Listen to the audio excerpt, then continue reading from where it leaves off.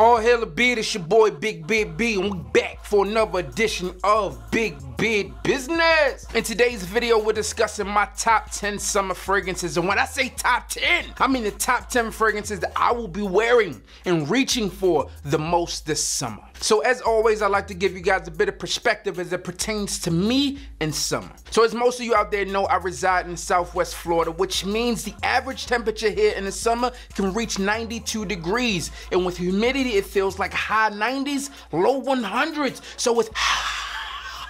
And I know that's hot, but it's not as hot as our video sponsors today. Our video sponsors are once again the great company from Jill Maurer. It's called Maurer Limited. Remember, I showed you guys this design here back, I don't know, a few videos ago. And for you guys out there who are stylish, the Modern Hunter.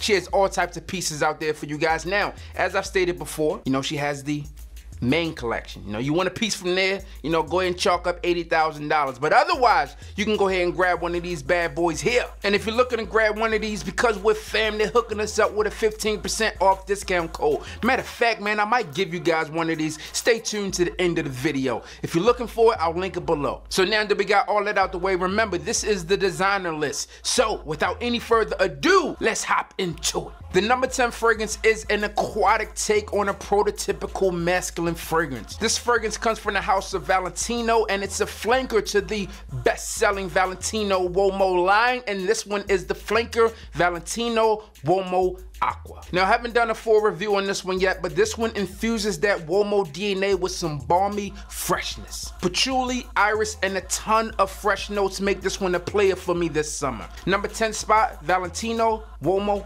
Aqua. Now, I'm one of the few people out there that enjoyed this next fragrance. This one was released in 2017, and in my opinion, this one was a nice change from the offerings typically given from this house. This one comes from the house of YSL, Yves Saint Laurent, and this one is Y. To me, Y is a bright, fresh, and unapologetically bold fragrance. It has this sharpness to it that's almost metallic, but I enjoy it. Make sure you get your nose on it if you haven't done so yet.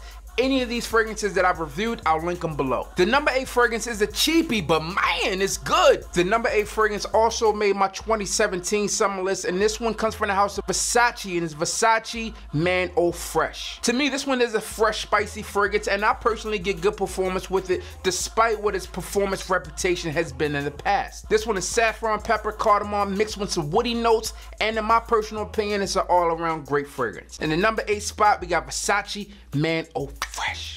The next spot is reserved for one of the best, if not the best, fragrance from the house of Jean Varvatos, and this one is Jean Varvatos Artisan Pure. This one is another 2017 release, and to me, it's amazingly pure. To me, Artisan Pure is a refreshing and refined woody citrus scent. Artisan Pure works in many different situations, and one I believe will be around for quite some time. The number 6 fragrance is a 2018 release that doesn't get a lot of love, but it's one that I enjoy. The number 6 fragrance comes from Armani, and it's Armani Acqua di Gio Absolute. In my opinion, Absolute is the ADG DNA with the aquatic twist. Again, this is another fragrance that hasn't been particularly received well, but I still enjoy it. Absolute is a fresh, warm, woody aquatic and will definitely be in rotation for me this summer. Now, the next fragrance was released about 4 or 5 years ago, but I officially added it to the collection just a few short months ago. It comes from the house of Hermes, and it's Terre Hermes Eau Très Fresh. To my nose, this one has an authentic orange note, which tends to be a bit more wearable than the original. Now, although the orange note in this one is a bit bitter, I still find it to be an enjoyable fragrance. It's long lasting, it sits close to the skin, and it's a great office scent. Now, the number 4 fragrance for my 2018 summer list is a bit of a tie because I'll be rotating between 2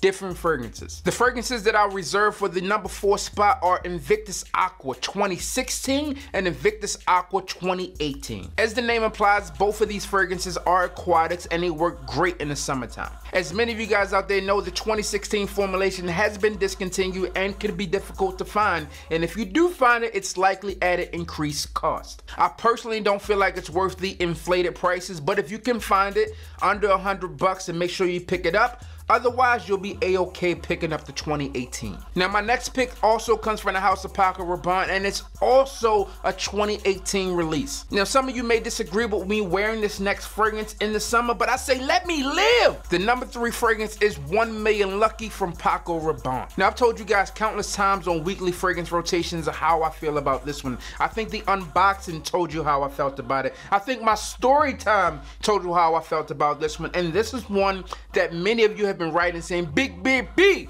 I picked up, and if you haven't gotten your nose on this one yet, I'm not sure what you're waiting for. I personally find 1 Million Lucky to be an addictive scent. The compliment factor is through the roof. It gets compliments, it gets compliments, it gets compliments, it gets compliments, it gets compliments. I don't know what else I can tell you about this fragrance besides it gets compliments. This one, as I've said, is already without a doubt one of my favorite pickups for 2018, and it's one that I think you should at least get your nose on. As I've stated, I've already done the unboxing video for this one, and the official review is soon to come. The number 2 fragrance has made many of my list videos, and most recently, it's made my 10 for life. You guys may already know what this one is. This one comes from the house of Chanel, and it's Chanel Allure Homme Edition Blanche. This one is a creamy citrus fragrance which seems to be crafted for the warm weather. This one can be difficult to find, so if you're looking to pick this one up, I'll link some places below where you can find it, because this one is extremely difficult, like extremely difficult to find.